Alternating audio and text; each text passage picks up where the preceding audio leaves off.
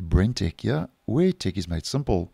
So a while back, sometime last year in 2022, Google rolled out the option to add notes to your passwords in Chrome Canary, as I did post on.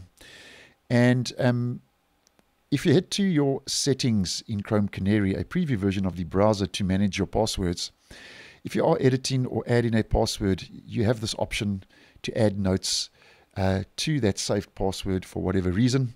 And now, once again, in Chrome Canary, it seems that Google is expanding on this feature once again, and where they are testing the option now that will let you edit your password notes right from the password management bubble and hub that appears and shows up in the top right of the address bar when you are dealing with passwords in the browser, so you won't have to go to the settings page to edit and change your notes as I have just demonstrated. Now, just to keep things simple for the purpose of this video, as yet I haven't received the option and the new note-taking feature in the password bubble and hub in the address bar.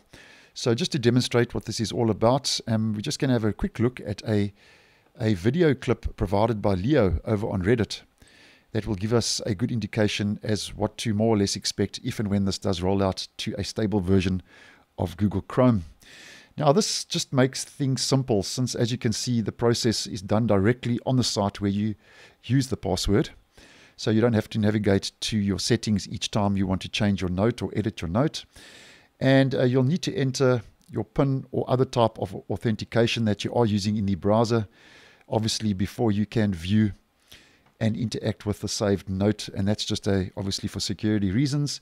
And that option will be added later as in Chrome Canary. It's still early days, and it's still very early days for these features that are being tested and this new feature that is being tested. And obviously, because it is early days, it does have a couple of bugs, but nonetheless, this just does give us a good indication as what to more or less expect if and when this does roll out to a stable version. And obviously, Google just adding a more convenient way to edit notes directly from the password hub and bubble in Chrome Canary. So thanks for watching, and I will see you in the next one.